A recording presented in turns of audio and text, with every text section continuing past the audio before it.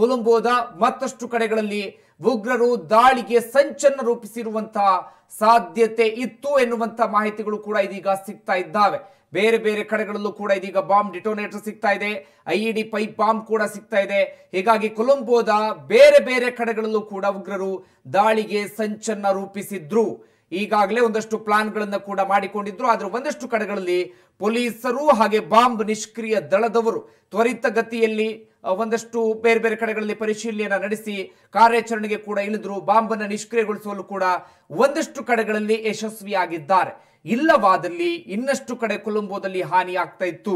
ಈಗಾಗಲೇ ಗಮನಿಸ್ತಾ ಇದ್ರಿ, ಕೇವಲ 6 ಗಂಟೆಗಳ ಅಂತರದಲ್ಲಿ 8 ಕಡೆಗಳಲ್ಲಿ ಬಾಂಬ್ ಸ್ಫೋಟ ಆಗಿತ್ತು. ಪ್ರಮುಖ ಐಷಾರಾಮಿ ಹೋಟೆಲ್ಗಳು, ಒಂದಷ್ಟು ಚರ್ಚ್ಗಳಲ್ಲಿ, ಅಂದ್ರೆ ಹೆಚ್ಚು ಜನರು ಎಲ್ಲಿರ್ತಾರೆ, ವಿದೇಶಿಗರು ಹೆಚ್ಚು ಎಲ್ಲಿರ್ತಾರೆ, ಅದನ್ನ ಗುರಿಯಾಗಿಸಿಕೊಂಡು ದಾಳಿಯನ್ನ ನಡೆಸಲಾಗಿದೆ ಎನ್ನುವಂತ ಮಾಹಿತಿ ಕೂಡ ಲಭ್ಯವಾಗ್ತಾ ಇದೆ. ಅದೇ ರೀತಿಯಾಗಿ ಬೇರೆ ಬೇರೆ ಕಡೆಗಳಲ್ಲೂ ಕೂಡ ಒಂದಷ್ಟು ದಾಳಿಗೆ ಪ್ಲಾನ್ ಅನ್ನ ಮಾಡಿಕೊಂಡಿದ್ರು. ಬಾಂಬ್ ಅದಕ್ಕೆ ತಕ್ಕ ಹಾಗೆ ಪುರಾವೆ ಎನ್ನುವ ರೀತಿಯಲ್ಲಿ 87 ಬಾಂಬ್ ಡಿಟೋನೇಟರ್ಸ್ ಪತ್ತೆಯಾಗಿದೆ. ಒಂದಷ್ಟು ಕಡೆಗಳಲ್ಲಿ ಐಇಡಿ ಪೈಪ್ ಬಾಂಬ್ ಕೂಡ ಇದೀಗ ಪತ್ತೆಯಾಗಿದೆ. ಅದೆಲ್ಲ ಮಾಹಿತಿ ಕೂಡ ಸಿಗ್ತಾ ಇದೆ. ಒಟ್ಟಾರೆಯಾಗಿ ಒಂದಷ್ಟು ವಿಜುವಲ್ಸ್ ಗಳನ್ನು ಕೂಡ ಗಮನಿಸ್ತಾ ಇದ್ದೀರಾ. ಚರ್ಚ್ ಹಾಗೂ ಐಷಾರಾಮಿ ಹೋಟೆಲ್ಗಳ ಬಳಿ ಬಾಂಬ್ ದಾಳಿ ನಡೆದಿತ್ತು. ಹೀಗಾಗಿ ಹೋಟೆಲ್ನ ಮೇಲ್ಛಾವಣಿಗಳಾಗಿರಬಹುದು ಅಥವಾ ಚರ್ಚ್ನ ಮೇಲ್ಛಾವಣಿ ಗೋಡೆ ಅದೆಲ್ಲವೂ ಕೂಡ ಸಂಪೂರ್ಣವಾಗಿ ಛಿದ್ರವಾಗಿದೆ. ಅದೇ ರೀತಿಯಾಗಿ ಎಲ್ಲರ ಬಾಡಿ ದೇಹವು ಕೂಡ ಚೆಲ್ಲಾಪಿಲ್ಲಿಯಾಗಿ ಎಲ್ಲ ಕಡೆ ಬಿದ್ದಿದೆ. ಸದ್ಯ ಗಾಯಗೊಂಡವರನ್ನ ಆಸ್ಪತ್ರೆಗೆ ದಾಖಲಿಸಲಾಗಿದೆ. ಮೃತದೇಹವನ್ನ ಅವರವರ ಕುಟುಂಬಸ್ಥರಿಗೆ ರವಾನಿಸುವುದಕ್ಕೆ ಈಗಾಗಲೇ ಎಲ್ಲಾ ರೀತಿಯಾದಂತಹ ಸಿದ್ಧತೆಗಳನ್ನ ಕೂಡ ಮಾಡಿಕೊಳ್ಳಲಾಗಿದೆ. ಈಗಾಗಲೇ ಗಮನಿಸ್ತಾ ಇದ್ರೆ ಅಪ್ಡೇಟ್ಸ್ ಎಲ್ಲವನ್ನು ಕೂಡ ಕೇವಲ ಶ್ರೀಲಂಕಾ ಪ್ರಜೆಗಳು ಮಾತ್ರವಲ್ಲದೆ ಬೇರೆ ಬೇರೆ ದೇಶದವರು ಕೂಡ ಮೃತರಾಗಿದ್ರು. ಹೆಚ್ಚು ಕಡಿಮೆ ಬರ್ತಿರುವಂತಹ ಮಾಹಿತಿ ಪ್ರಕಾರ ಒಟ್ಟು 217 ಜನರು ಮೃತರಾಗಿದ್ದಾರೆ. ಅದರಲ್ಲಿ 40ಕ್ಕೂ ಹೆಚ್ಚು ವಿದೇಶಿಗರು, ಅಂದ್ರೆ ಬೇರೆ ಬೇರೆ ದೇಶದವರು, ಭಾರತವೂ ಸೇರಿದಂತೆ ಬೇರೆ ಬೇರೆ ದೇಶದ ಪ್ರಜೆಗಳು ಕೂಡ ಸಾವನ್ನಪ್ಪಿದ್ದಾರೆ.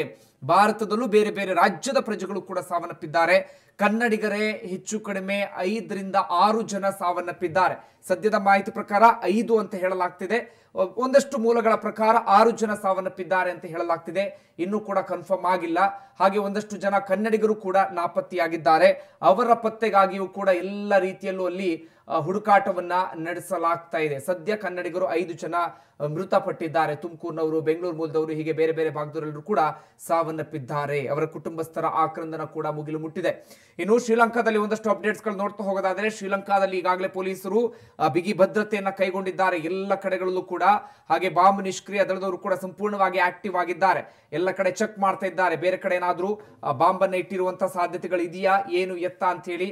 ಅದೇ ರೀತಿಯಾಗಿ ಅಲ್ಲಿರುವಂತಹ ಬೇರೆ ಬೇರೆ ಅಧಿಕಾರಿಗಳು ಕೂಡ ಇದೀಗ ಸಂಪೂರ್ಣವಾಗಿ ಆಕ್ಟಿವ್ ಆಗಿದ್ದಾರೆ. ಸಂಪೂರ್ಣವಾಗಿ ಬಿಗಿ ಭದ್ರತೆಯನ್ನು ಕೈಗೊಳ್ಳಲಾಗಿದೆ. ಒಂದಷ್ಟು ಪ್ರದೇಶಗಳಲ್ಲಿ ನಿಷೇಧಾಜ್ಞೆಯನ್ನು ಕೂಡ ಜಾರಿ ಮಾಡಲಾಗಿದೆ. ಶ್ರೀಲಂಕಾದ ಪ್ರಮುಖ ನಗರಗಳಲ್ಲಿ ಹೈ ಅಲರ್ಟ್ ಅನ್ನು ಕೂಡ ಘೋಷಣೆ ಮಾಡಲಾಗಿದೆ. ಮುನ್ನೆಚ್ಚರಿಕಾ ಕ್ರಮವಾಗಿ ಎಲ್ಲ ರೀತಿಯಾದಂತಹ ಬದ್ಧತೆಗಳನ್ನು ಕೂಡ ಕೈಗೊಳ್ಳಲಾಗ್ತಾ ಇದೆ. ಪ್ರಮುಖವಾದಂತಹ ಕಾರಣ ಅಂದ್ರೆ ಕೇವಲ 11 ದಿನಗಳ ಹಿಂದಷ್ಟೇ ಶ್ರೀಲಂಕಾದ ಗುಪ್ತಚರ ಇಲಾಖೆ ಬಹಳ ಸ್ಪಷ್ಟವಾದಂತಹ ಮಾಹಿತಿಯನ್ನು ಕೊಟ್ಟಿತ್ತು. ಕೆಲವು ದಿನಗಳಲ್ಲಿ ಭಾರೀ ಪ್ರಮಾಣದ ದಾಳಿ ಅಥವಾ ಈ ರೀತಿಯಾಗಿ ಬಾಂಬ್ ಸ್ಫೋಟ ಆಗುವಂತ ಸಾಧ್ಯತೆ ಇದೆ. ರಕ್ಷಣೆ ವಿಚಾರದಲ್ಲಿ ರಾಜಿಯನ್ನ ಮಾಡಿಕೊಳ್ಳಬಾರದು, ಸೂಕ್ತವಾದಂತ ಭದ್ರತೆಯನ್ನು ವಹಿಸಬೇಕು ಅಂತ ಹೇಳಿ ಸರ್ಕಾರಕ್ಕೆ ಗುಪ್ತಚರ ಇಲಾಖೆ ಮಾಹಿತಿಯನ್ನ ನೀಡಿತ್ತು. ಆದರೆ ಸರ್ಕಾರ ಇದನ್ನ ನಿರ್ಲಕ್ಷಿಸಿತ್ತು, ಅಷ್ಟು ಗಂಭೀರವಾಗಿ ತೆಗೆದುಕೊಂಡಿರಲಿಲ್ಲ. ಹೀಗಾಗಿ ಶ್ರೀಲಂಕಾ ಸರ್ಕಾರ ಇದೀಗ ಭಾರೀ ಬೆಲೆಯನ್ನ ತೆರಬೇಕಾದಂತ ಪರಿಸ್ಥಿತಿ ಬಂದಿದೆ. ಶ್ರೀಲಂಕಾದ ಒಂದಷ್ಟು ಹಿನ್ನೆಲೆಯನ್ನು ಗಮನಿಸ್ತಾ ಹೋಗಬಹುದು ನೀವು. ಶ್ರೀಲಂಕಾ ಸಾಕಷ್ಟು ಈ ರೀತಿಯಾದಂತಹ ದಾಳಿಗೆ ಒಳಗಾಗಿದೆ. ರಕ್ತ ಸಿಕ್ತ ಅಧ್ಯಾಯವೂ ಕೂಡ ಇದೆ. ಪ್ರಮುಖ ಕಾರಣ ಅಂದ್ರೆ LTTE. ಈ ಹಿಂದಿನಿಂದಲೂ ಕೂಡ ಶ್ರೀಲಂಕಾದಲ್ಲಿ ಬಹುದೊಡ್ಡ ಈ ರೀತಿಯಾದಂತಹ ದಾಳಿಯನ್ನು ನಡೆಸ್ತಾ ಇತ್ತು. ಈ ರೀತಿಯಾದಂತಹ ಒಂದಷ್ಟು ಬಾಂಬ್ ಸ್ಫೋಟಗಳನ್ನ ಮಾಡ್ತಾ ಇತ್ತು. LTTE ದಾಳಿಯಿಂದಾಗಿ ಇಡೀ ಶ್ರೀಲಂಕಾದ ಪ್ರಜೆಗಳೆಲ್ಲರೂ ಕೂಡ ಹೈರಾಣಾಗಿ ಹೋಗಿದ್ರು. ಅದರಿಂದಾಗಿ ಸಾಕಷ್ಟು ಸಮಸ್ಯೆಗಳನ್ನು ಎದುರಿಸ್ತಾ ಇದ್ರು LTTE ಇಂದ. ಆದರೆ ತದನಂತರ ಶ್ರೀಲಂಕಾದ ಆರ್ಮಿ LTTEಯನ್ನ ಹತ್ತಿಕ್ಕುವಲ್ಲಿ ಯಶಸ್ವಿಯಾಗಿತ್ತು. ಸುಮಾರು 10 ವರ್ಷಗಳ ಹಿಂದೆ LTTE ಸಂಪೂರ್ಣವಾಗಿ ನಿರ್ನಾಮವಾದ ನಂತರ ಶ್ರೀಲಂಕಾದ ಪ್ರಜೆಗಳು ಬಹಳ ಶಾಂತಿಯುತವಾದಂತ ಬದುಕನ್ನ ನಡೆಸ್ತಾ ಇದ್ರು. ಯಾವುದೇ ಸಮಸ್ಯೆ ಇರಲಿಲ್ಲ. ಸಂಪೂರ್ಣ ಇಡೀ ದೇಶದಲ್ಲಿ ಶಾಂತಿಯುತವಾದಂತ ವಾತಾವರಣ ನೆಲೆಸಿತ್ತು. ಆದರೆ ಇದೀಗ ಉಗ್ರರು ಆ ಶಾಂತಿಯ ವಾತಾವರಣವನ್ನ ಕದಡುವಂತ ಕೆಲಸವನ್ನ ಮಾಡಿದ್ದಾರೆ.